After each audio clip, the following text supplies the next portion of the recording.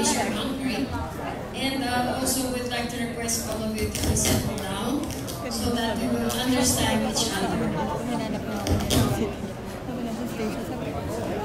Meron pong mga upuan dyan, nasa likod po, para hindi po tayo masyadong overcrowd. Mahirap po kasi dalawang Francisco po ang ating kasama. Tayo po ay inuulan ng mga Francisco. Okay. So, we would like to welcome you to the press conference for the kick-off activity for the school-based immunization program of the Department of Health. Can we have a little silence so that we could understand each other better and so that questions will not be repeated and we still have some activities to do so that both Secretary Duque and Mayor Isko can do other things. Hello. So we would like to thank the Department of Health, the Department of Education, and the Department of Interior and Local Government in partnership with the City of Manila. We are joined today by none other than the Mayor of the City of Manila, Mayor Isko Domagoso. Also joining him on the stage, on the table, is none other than Honorable Secretary Francisco Duque, the Secretary of Health. We also have on the side, we have Assistant Secretary Elmer Ponsalan of the Department of Health. We also have some hospital directors here. We have Dr. Dan of the City Health Office of Manila.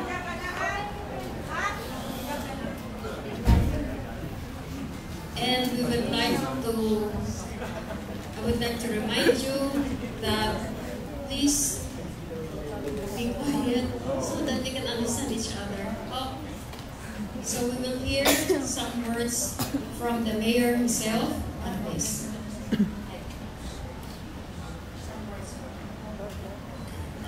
Anyway, again, to all the DOH family, to Manila Health Department family, DepEd family, the Magsaysay leadership, members of the faculty, students, and friends from media.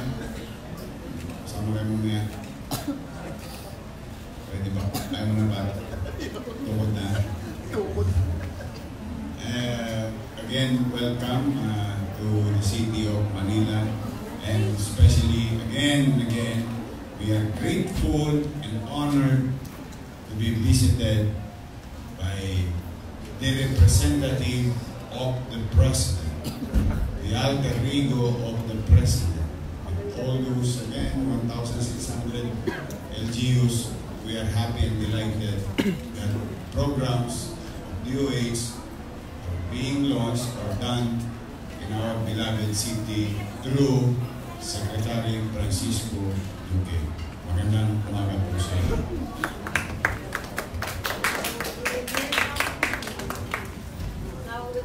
Words from Secretary Duque. Thank you very much, Assistant Director DOH for Metro Manila, Center for Health Development. And it is my singular pride and honor to be with our very dynamic and visionary Mayor of the City of Manila, Mayor Isko Moreno Domagoso. And this is what kind of a leader that many, if not all, of our cities and municipalities deserve. If we are to move forward, this is the brand new leadership manifested by none other than Mayor Domagoso. Let's give him a big round of applause for his warm reception to the DOH officials as it conducts the school-based immunization campaign here in the city of Manila and later on in Pasig City as well. And we encourage our beloved mothers and caregivers to avail of the government's free immunization service to provide children as well as adolescents greater protection against vaccine-preventable diseases. Napaka-mahalaga po ng ating bakuna. Ito po ay subok na, tandaan ang ilang dekada. Ito po ay ligtas. Ito po ay libre. Ito po ay inaangkat mula po sa mga ibayong bansa. Ibayong bansa, okay, sa mga ibayong bansa na inaangkat ng ating pong gobyerno at binabayaran po mula sa buwis na kinukolekta. At ito po ay sadyang para sa inyong mga anak. At huwag po natin babaliwalain ito pong napakamahalaga, napakamakabuluhang programa ng ating pong Department of Health at ng ating pong national and local governments. Ito pong school-based immunization ay isang strategiya na para po sa ating mga bata, ang mga medyo nakatatandang mga bata or older children and adolescents, ito po ay isang plataforma para makapagbigay po ng oportunidad na sila ay mapakunahan at maisama din po yung ating tinatawag na integrated public health interventions like mass deworming. No? So ginagawa din po yan dito sa DepEd. Para po dito sa City of Manila, and in particular Magsaysay High School, there will be a total of 100 grade 7 students to be vaccinated with measles, rubella, and booster shots of tetanus and diphtheria vaccine. While a total of 1,500 grades 1 to 7 students from Pasig Elementary School are also being targeted to be given shots of mRNA vaccines, and selected grade 4 female, mga kababaihan pong mga mag-aaral na estudyante ay bibigyan naman po ng human papilloma virus vaccine para po ito makaiwas po sa cervical cancer. Dahil po ang HPV ay isa sa mga hindi ang sanhi ng ating po tinatawag na cervical cancer kapag sila po ay lumaki na at nasa age of maturity. The DOH school-based immunization program aims to reach more children, especially with the yearly increase in the number of enrollees. School-based immunization was piloted in 2013 in selected provinces and cities nationwide. In August 2015, your DOH, in collaboration with DepEd and the DILG, successfully conducted vaccination in 38,688 public schools nationwide, providing a second dose for measles and booster doses for diphtheria and tetanus. This became a yearly activity since 2015 when August was declared the School-Based Immunization Month. Since its relaunching in Taguig City in the first week of July, which vaccinated a total of 2,259 students from Signal Village National High School, SBI was also conducted in Valenzuela City, particularly at Apollonia Rafael Elementary School. We were there about last week with an overall total of 6,477 students were vaccinated with measles-containing vaccine, tetanus and diphtheria, and human papilloma virus as well. And after the successful implementation of our measles outbreak response, or ORI, providing measles-containing vaccine to most vulnerable population, our 6 to 59 months old cohort nationwide reached the last mile, geographically isolated and disadvantaged areas, or better known as the GDA areas. Your DOH will continue to provide this vaccine to school-aged children from kindergarten to grade 7 using the school-based platform. The program will also provide grades 1 and 7 learners nationwide with booster doses of tetanus diphtheria. And I would like to stress during this occasion that only learners with parental consent will be vaccinated after a quick health assessment and evaluation of their immunization status against measles.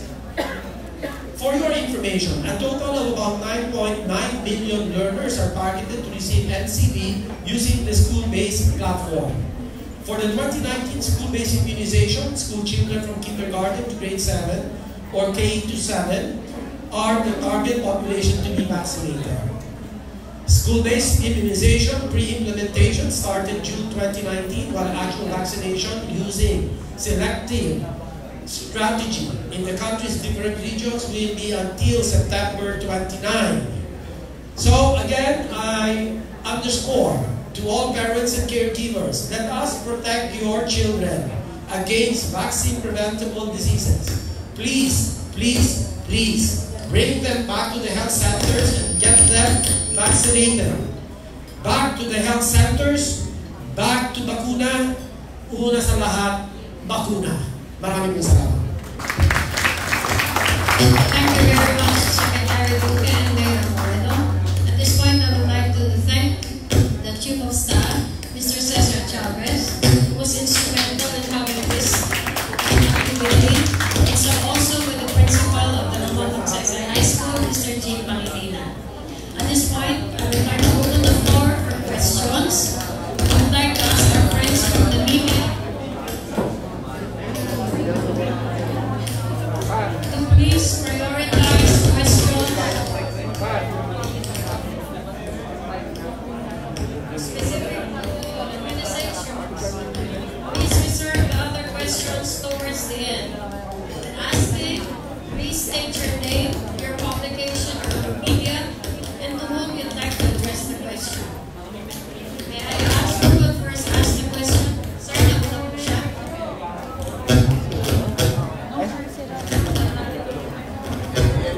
Sigaw mo na lang. Lobat. Sigaw mo na lang. Sigaw na lang.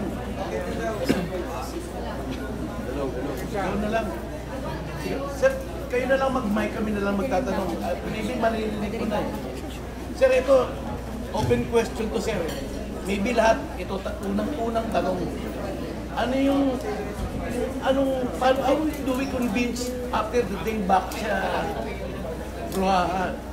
Itong mga public na, yung parent particular, how do you convince na napaka-safety ko, sir?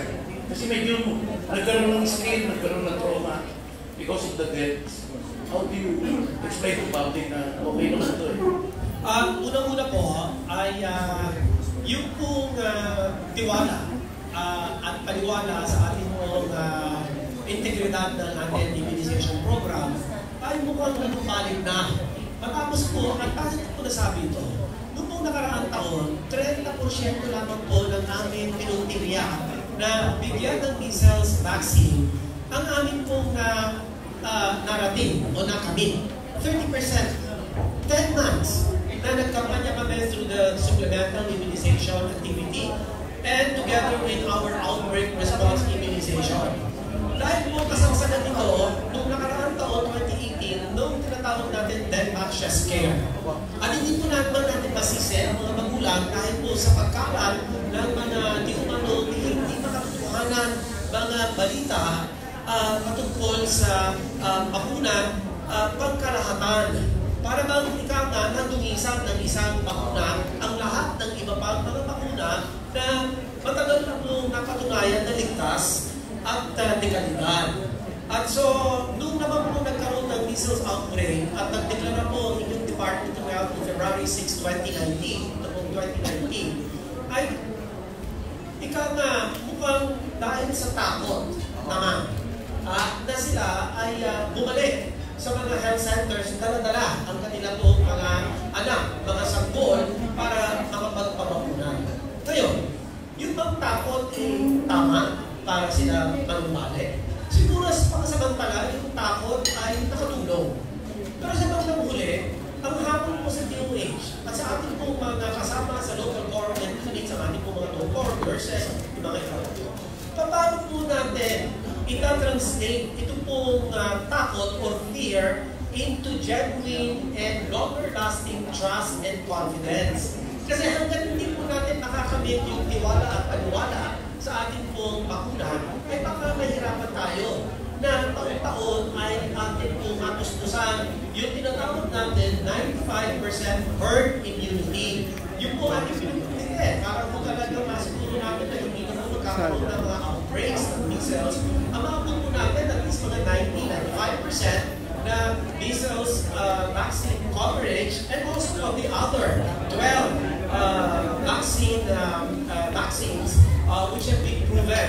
of safety, of quality, and of course, this is free, given by the national government. Ano po?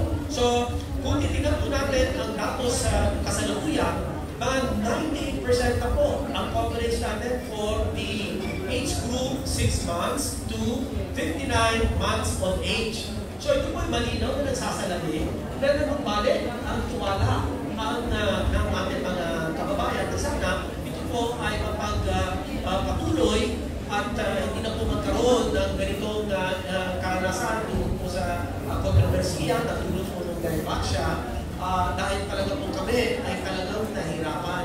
Ang ating po mga health workers ay kumurahin po sila at cut calls. Pagka nagpupunta po sa mga barangay, sa mga health centers, ay talagang pinapumura sila ng mga nanay dahil na po ito sa tinding takot na naging dulot ng DOH scare and controversy. So ngayon po ay tingin ko ay muli ang paniwala, ang tiwala ng taong bayan sa integridad ng ating mga bakuna sa both national and local governments. Okay, next question. Secretary Aaron po from social media. Sir, meron po bang additional precautions sa pag-purchase ng ating mga vaccines after po ng DOH scare? Sorry. Lagi po tayo meron pag-iingat. Prudence dictates that all of the imported health products such as drugs, medicines, and vaccines undergo FDA clearance. Ito po ay dumadaan sa mahigpit na pagsusuri ng ating po FDA na ayon po sa mga pamantayan of standards of safety, quality, and affordability. But more than that is really giving emphasis that these vaccines are cleared for their safety and for quality by the FDA, whose mandate is to really ensure that before you release all these health products, they have to undergo a evaluation and assessment.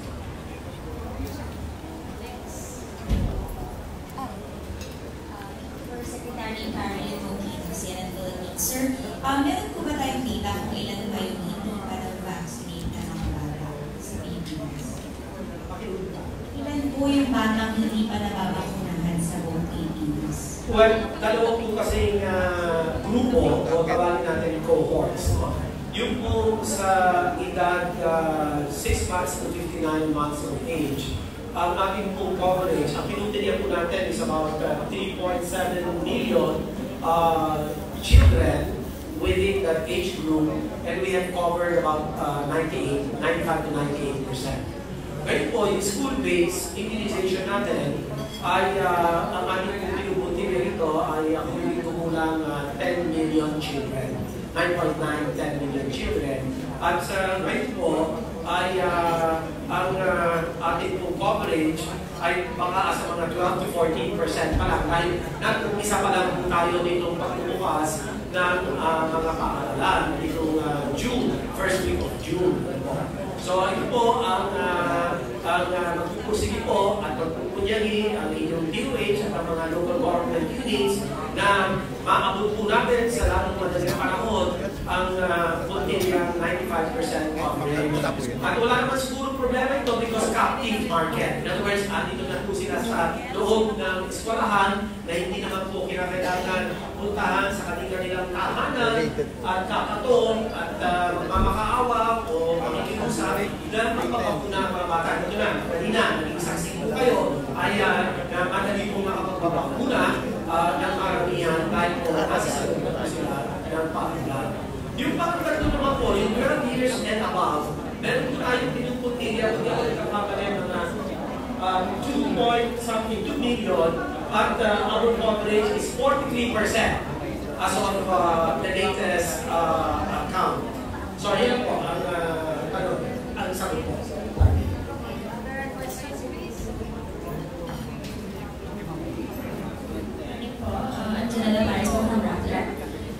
For Mayor Isko Moreno, ano pong mga health programs yung gusto niyo tulong sa Manila Mayor?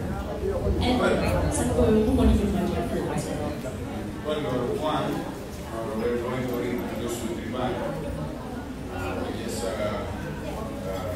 doing necessary legislative requirements with regard to funding and institutionalizing that program for two reasons. For nutrition and yung hunger. Yun ang talagang goal ng Nutriban. Two, as we speak, we are now, the city of Manila is now at the stage, 15 days, we are in the stage that we are now preparing the DED, the detailed engineering design of a brand new hospital ng Maynila. The old building, with due respect to our former mayor, Puno Antonio Villegas, will be retained and be converted as College of Medicine, Pamantasang Lungsod ng Maynila. Very good. There is a presentation. This is hindi ko ngayon lang. There was a presentation and there is a presentation online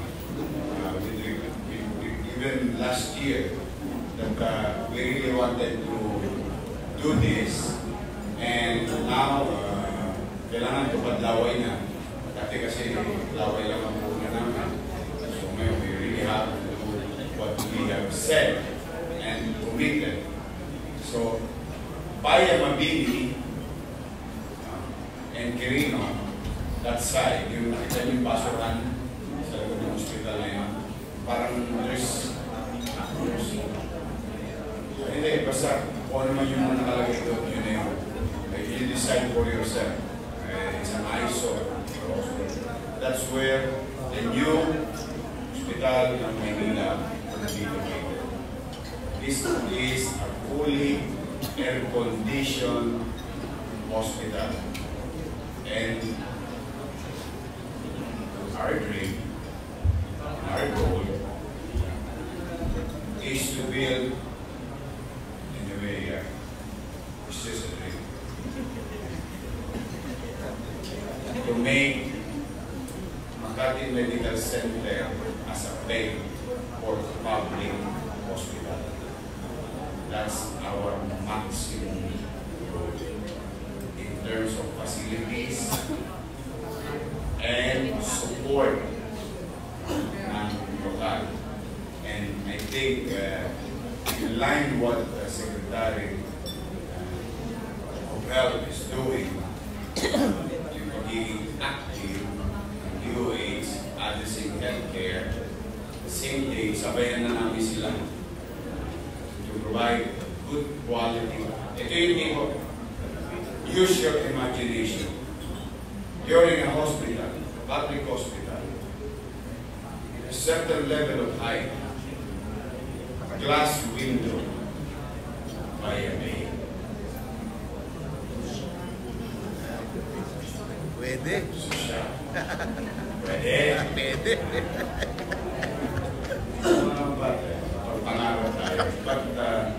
But more than anything else, modesty aside, it is ongoing. In fact, we are trying to test the soil already. So that's 2. 3, we will redesign our more or less 60 health centers.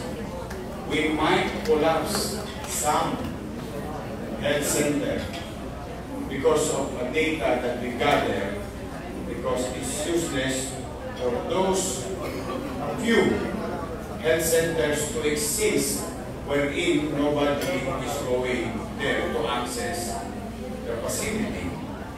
So I would rather reorganize logistical resources, human resources, to other busy health centers. And I think Dr. Barman, Fox Barman, gave me already a ballpark figure, about 14, more or less, health centers lying in na wala nang nanganak doon sa mga lying in na yun. So, but don't get me wrong, it's just an edifice ang mawawala. The building only. And resources like doctors, nurses, and other medical personnel, or yung mga aming empleyado rin sa City Hall, will be utilized to other lying-ins. Kumbaga, rearranging lang doon ng resources. Kaya wala rin na wala. Pero we are going to be very practical in maintaining, not to maintain anymore those health centers. Para naman na sa ganoon, yung high demand health centers matutunan. So we will modernize it, and may awa ang Diyos, naghahanap pa ako ng salapi. Because I have a commitment also. I've been scouting, and madali ko rin. We are going to buy, at the very least, 6 brand new, honest to goodness ambulance. Ito yung ambulance na kapag doon ka na isakay, naghihingalo ka na, bigla ka nagkaganito.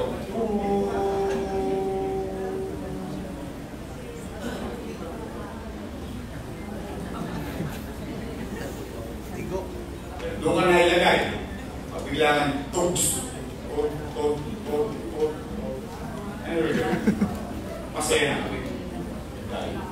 Because there's no amount or enough money to value with regard to the value of life that we can save. And these are the things that tumusgas nga ng 2.9 billion in 30 days. Yung mga truck nandoon pa sa Loton, no? I'm encouraging you, everybody. Walang baterya. Walang nag-receive. How can we afford? Sip-sipin lahat. Yung mga pasip-sip ng informal yun eh. By the hundreds of millions. And I don't mind spending 20-30 million pesos for one ambulance. Eh kung may maliligtas naman ako buhay ng tao. Mano pa, pobre. That's how we're going to value life when we address our healthcare institution. So these are the things, and we will check that Andres Bonifacio Hospital with regard to dialysis patients, how they are effective. Kasi yung dialysis, maraming naging milyonaryo yan.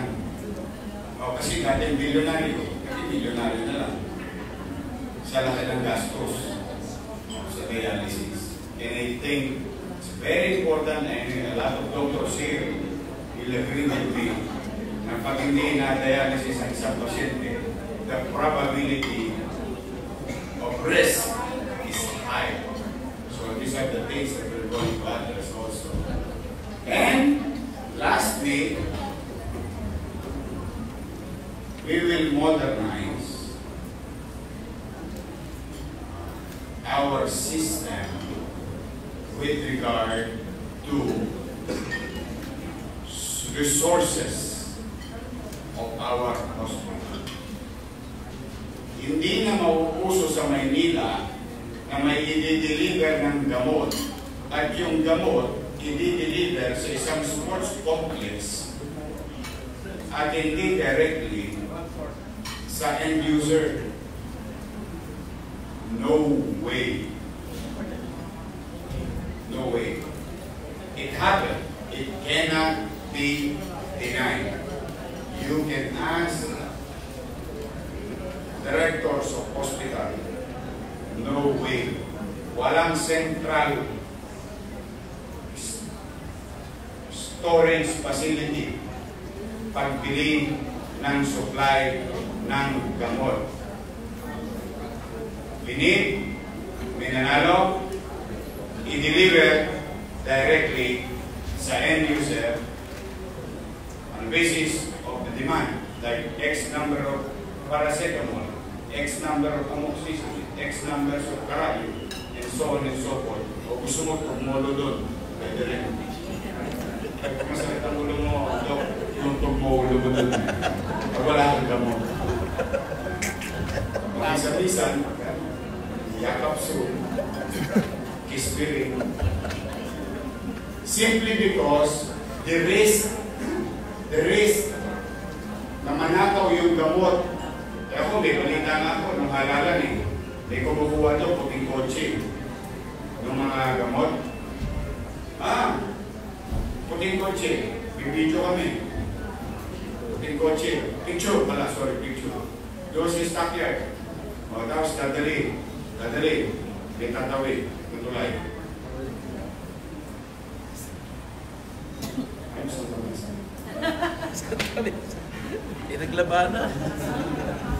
See, this thing should stop and we will address it. This will never happen again. Bawat hospital, bawat health center, and so on and so forth. Sapuhin ninyo yung diniman ninyo. I-receive ninyo yung hiningi ninyo directly. And we will account. We will account ultimo paracetamol. Because mahirap talaga pag walang gamot sa ospital. Hindi po milagroso ang doktor. Alam ko ang doktor malasanin. Alam ko ang doktor may kakayanan professionally. But without medicine, good luck. So these are the things that we're going to do along the way, and hopefully, may awa ang Diyos, mapagbuti rin namin ang aming mga attitude bilang doktor o kawani ng public healthcare institution. Alam niyo, totoo nakakapagod maging doktor, totoo nakakapagod maging nurse, pero talagang kuminsan, if a person is into pain, he would not understand na pagod ka na, natao ka rin, may buhay ka rin. But you know, this is public service, and the best way to do it is dapat tayo mga nasa public service, kaya tayo sa public service, kasi mas malawak ang pangunawa natin sa nangangailangan ng servisyo natin. And calling the attention of our employees, doctors, and all those who are involved in our front line delivering healthcare programs. Ang isuyo naman, medyo habaan nyo naman ng inyong pasensya. Tayong malusog, tayong medyo taga-buhay, tayong mga medyo nakaluluwa. Tayo siguro yung mas mahaba at mas malawak ang kaisipan. So, we have to address also yung habit. Nakagawin na ng aming mga. At hindi na rin ako papayag. I will fire. Ito, definitely, you go civil service. What I will discuss and try to explain to civil service, hindi ako papayag na nangyari sa Maynila. Wala yung direktor. Nag-leave. Kasabay nag-leave assistant director. Kasabay nag-leave chief clinic. And this is a major hospital. You don't do that. Hindi ko pinagdadamot. Hindi ko pinagdadamot ang karapatan ng mga empleyado na mag-leave. Pero hindi rin bang naman masama. Total, makakatabi lang kayo sa opisina. Di ba may break? Okay na magagala. Kailangan mamasyal. Kailangan magbakasyon. Ano ba naman mag-usap-usap kayo? Magbalikan kayo ng pera. Pero can you imagine, a major hospital, 3 major position, secretary, ano magiging katanggap-tanggap yun? You please try to explain it to me. Or to anyone de la Cruz. I will fire you. Talaga promise. I swear. You can discuss it. But for the meantime, you are not welcome to be part of the healthcare services. And lastly, usong-uso na po to answer your your query. We have a new program. Kakaiba. Naubos ng toothpick sa Divisoria. Kasi naglalagay ng toothpick yung mga doktor na yan. Kasi bumibisita ako ng madaling araw. Hindi dahil para siya sa ating sukatin ang kakayanan ng ating mga profesional. Hindi naman. I just want to see how we do it during the wee hours, how we do it yung sa alanganing oras. So that I will learn. It's more on, hindi yung knowing it's more on learning. The very next day, I will know, o bakit nga pa ganito? And then I will ask professionals. Like, for example, Secretary who's been in healthcare services for what? Tagal na panahon? Nakapang panahon? Ngayon, sekretaryo pa ng bansa. So, patuloy yan mangyayari. Patuloy yan mangyayari. Hindi yan na simula-simula lang. And modesty aside, you ask some doctors or nurses, you ask Jose Reyes, PGAs, and other hospital, even our hospital, nung ako yung crucial vice mayor, talagang hanggang madaling araw nabisita. Kasi gusto ko matuto on how we are going to be effective together. So these are the things that you're going to expect. And hopefully, may awa ang Diyos, yung pangarap natin talaga. Talaga to, literal to. And I challenge each and every one of you.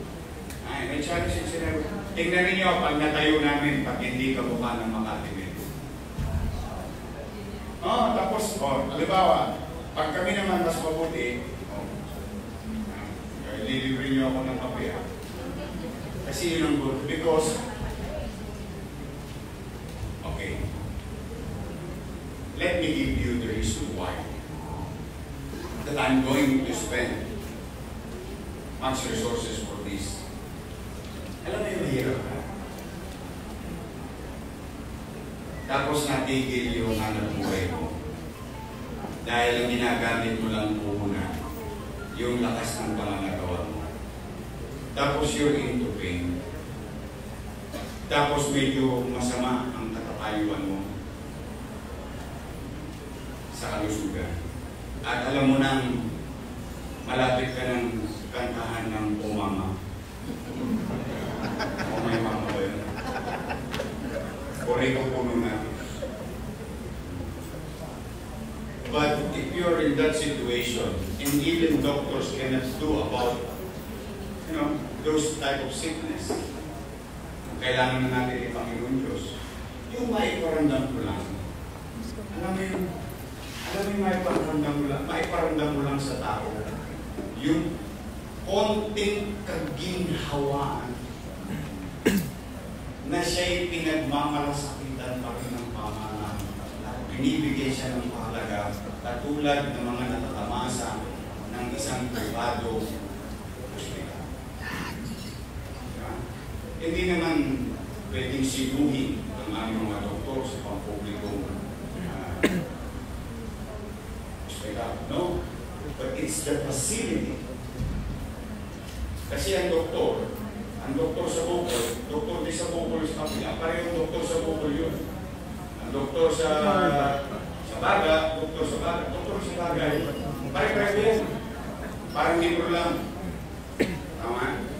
Pero it's a facility. Ano yung I've been there. Nung magtahi ako sa San Lazaro, mga araw talaga. I know the feeling ng wala pera namin, lalabaga, kinakapos ang pamalan, dahil namin yung kakasakit. And I saw, and I know the feeling. So that is why our goal, subliminally, we have the same amoxicillin, we have the same stainless needle, subliminal is the facility na maramdaman man lamang ng isang mahirap na tao na hanggang sa huling sandali nakatikim man lamang siya ng konting kaginhawaan sa buhay bago man lamang kumigit ang kanya.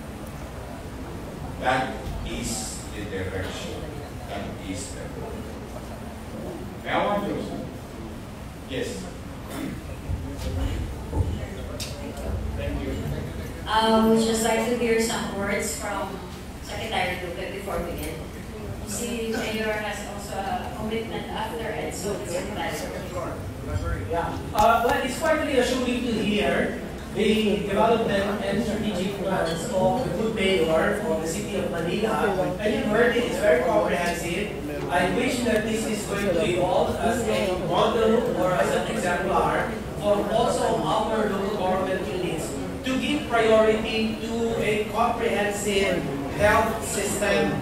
You see, the good mayor has addressed from the health stations, the rural, the city health centers, to the construction of a new hospital, to the closure of health centers which are not really able to provide services to the most needy. So I think he's got all his priorities in the right place. And so I congratulate the very good mayor for really sincerely prioritizing health for the development of its people. And I think this is something that has to be given more, if not greater exposure, so that people in the public will know that in the city of Manila, there is one mayor who has really took to heart the prioritization of very important manifold health programs, which is appreciated in the context of the universal health care.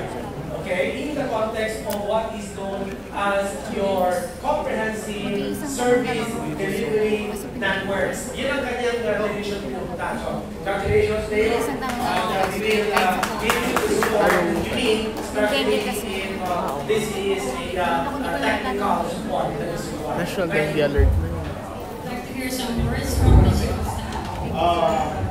Organizers DOH photo with the mayor and the secretary. Organizers and DOH family,